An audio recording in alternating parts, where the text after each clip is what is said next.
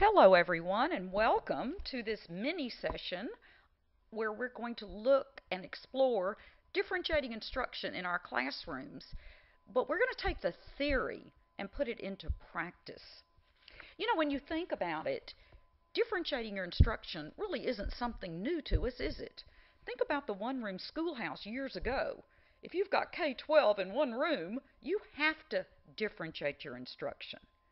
However, in today's classrooms, we're really interested in this topic. Why?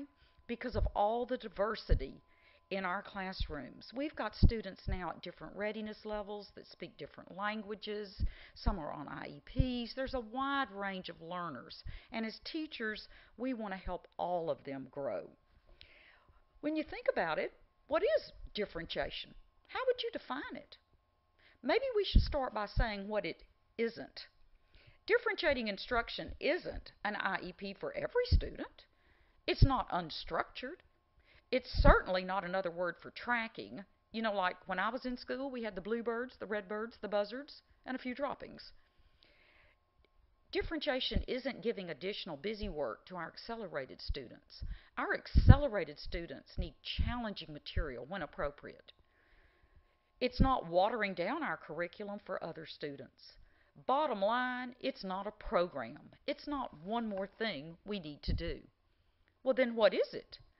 Differentiation is mostly a mindset. It is a way of thinking about what we're after, who are my kids, and how am I going to get them there. I want to maximize learning for all my students. In other words, I'm going to proactively plan for these students.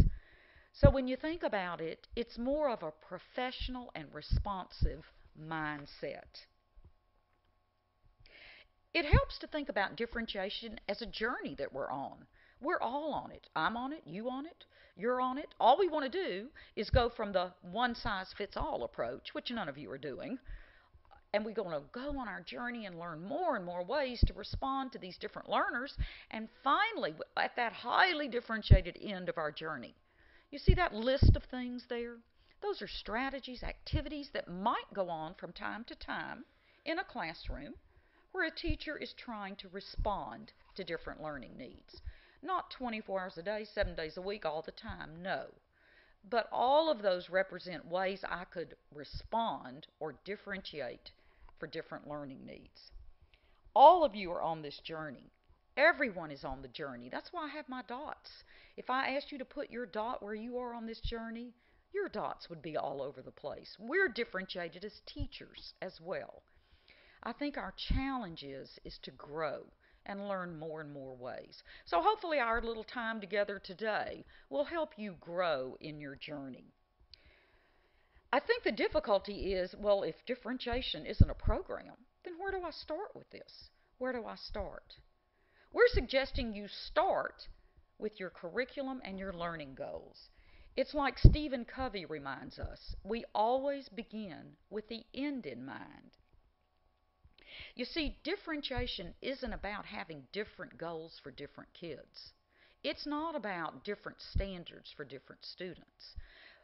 Bottom line, we want all of our students to minimum meet those standards and then even grow as much as they can. So our standards are our floor, not our ceiling, but they are our destination for all of our students. When I started teaching, and I hate to admit this, but there were times, and usually at night, when I'd be thinking, okay, what is it I want my students to do tomorrow? Perhaps a better question I could have asked was, what do I want my students to understand tomorrow? You see, that question gets the focus off the activities and the teaching and more on the learning. In other words, start with the learning, plan by your results, and then plan your teaching. Once I know my goals, my students know my goals, I know where we're headed, the next question is, well, where are we now? So our next step to differentiate is to assess.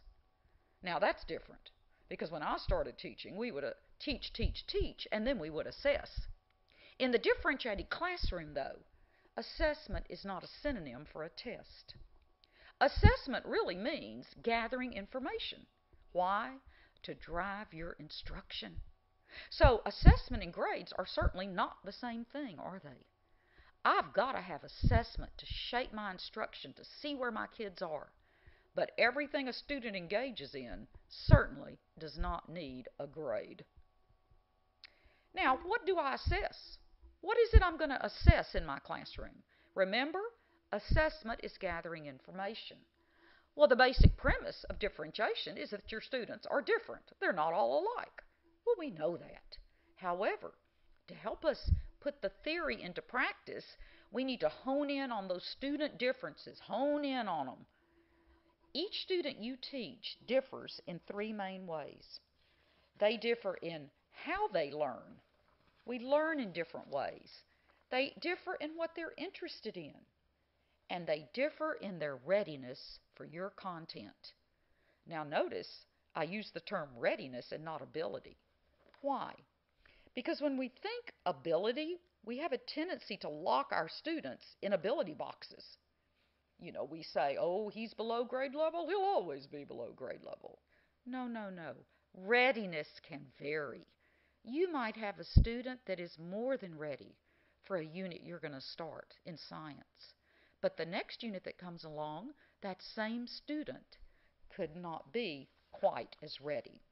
So the answer to what do I assess, what do I gather information on, I want to gather information on these student differences. How my students learn, what they're interested in, and the readiness for my content. Let's start with how they learn. We call that learning profile. And that takes into account all those social and emotional factors that can affect the efficiency of how a student learns on any given day. You know those times when something's happened at home or on the bus or in the lockers that's going to affect how a student learns, how efficiently a student learns, let's say in first period. Learning modalities or styles, the multiple intelligences, which says we're all smart in different ways. I want to know how my students learn. How are they smart? And I want my students to know that too, because there are going to be times when they need to adjust their learning tactics. So how do we find that out? How do we assess that? We assess it through observation. We can assess it through more formal surveys that you can find online, that even your students can take. I also want to assess my students' interest. And how do I do that? Talk to them, observe them. There are interest surveys you can give students to gather information or assess. I also want to be able to assess my students' readiness for my content. This is when we talk about ways that we find out what our students know and don't know before we start teaching. Finding out is pre-assessment. While we're teaching, we are always checking for understanding, checking up, adjusting our instruction, assessment for learning. And at the end of a chunk of learning or the end of a unit, we want to make sure they've got it. So that is why we talk about assessment as an ongoing continuum in the classroom. It's not something that happens at the end. Think about it. Our biggest bang for our buck is what we do along the way while students are getting to know our content. I like to think of it as the car. If, I check the oil in my car and it's low and I just close it up and drive off, my engine's going to burn up, isn't it? So just checking it doesn't do anything. It's what I do with it that counts. So I want to fill my toolkit with lots of ways, formal and informal, to find out where my kids are at any given moment in my classroom. I wish we had time in this mini session to explore 50 or 75 ways that we could gather information. But let me show you one, just one today, that's popular in a differentiated classroom. You may have used this one. Exit cards. Exit cards are tickets for students to get out of your room.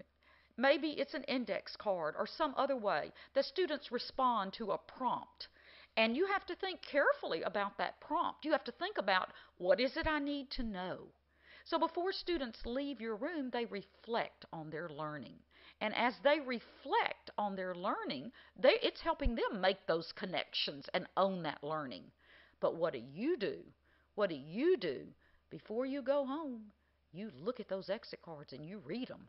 And based on the responses you get, that might drive your instruction the next day. You might even have to do some exit card groupings. Now, once I've got my assessment, you see, then what? It's what I do with it that counts. It's just like the dipstick. I've got to do something with it. I have to add the oil. Once I've got that assessment, then I can begin to differentiate for the different ways kids learn, for their different interests, and for their readiness. Okay, what is it you differentiate? Well, you can differentiate the what, not the content. You're not going to change your content. What you're going to do is differentiate how students access your content. Perhaps for some students, small group work with you would be a better way for them to access the content tomorrow. You can differentiate how students make sense, the process of the content. This doesn't mean activities, because there are lots of activities kids could engage in that don't have anything to do with the learning goal. So don't think of activities as a synonym for process. Think of it as ways kids make sense out of your content. We want them to own the learning. And I could differentiate how they show me what they've learned, the product. So for example, I might let students show me according to their learning profile that they know something. Some students might want to act out the water cycle. Some might want to draw it. Some might want to wrap it. As long as I've got my criteria steady, maybe I could give them a choice in how they show me what they've learned, their product, according to how they learn. I could differentiate for interest. I could give my kids some choice on maybe an independent project they want to work on, or if they want to study alone or with a buddy. I could differentiate for readiness. Perhaps some students, to access my content, might need to listen to a story on tape. That would be an example of differentiating how they access the content according to their readiness. They need to listen to that story on tape. That will help them. Here's an activity that's become popular in a differentiated classroom. It's called a cube. Now, a cube has 6 faces, and lots of teachers like to create Bloom's cubes, meaning the verbs on the cube respond to the different levels in Bloom's taxonomy. You see, I could take this one activity and I could differentiate it. What if I gave my kids some choice? I could say, you may pick any 2 of the prompts, any 2 of the faces, and pick one of the prompts on that face. You decide. I could differentiate my cubes according to readiness. I might want everybody in my room to do cubing, but on some of my cubes, I could put some less complex tasks, let's say math problems, and on another cube, I could put more advanced problems. But everyone would get to do cubing. I would just have varied the readiness. That's an example of what we call tiered assignments. As we move along our continuum, you see tiered activities at that far end. That means that I'm addressing a learning goal, a concept, at multiple levels of complexity based on my students' readiness, like if I designed cubes at different levels of complexity. Perhaps in a lower grade classroom, I have some students with some colorful jewels like that first visual. Some of my students were studying patterns, could make their own patterns. Some of the students in a small group might need to work with me as the teacher and copy my patterns. In the upper grade classroom, we might be studying, looking at microscopes and looking at plant and animal cells. Some students may observe a plant and an animal cell and draw and label the components. Some students might need more challenge. They might compare and contrast the animal cell. So I'm focusing on the goal, but I have different activities going on based on my students' readiness.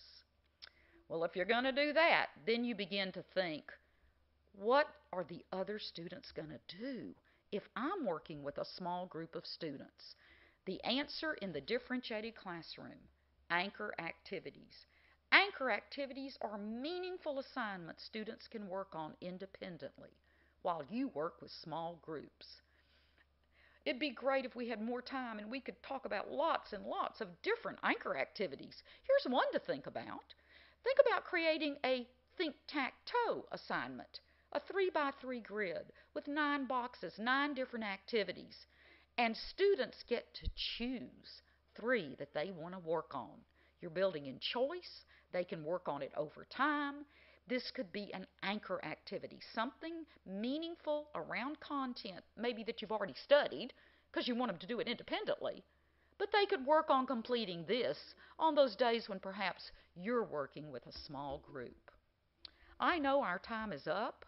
I'm so glad that you joined me for this mini session on differentiation, and I certainly hope that you have gotten some ideas to make the theory more practical for you. Thank you.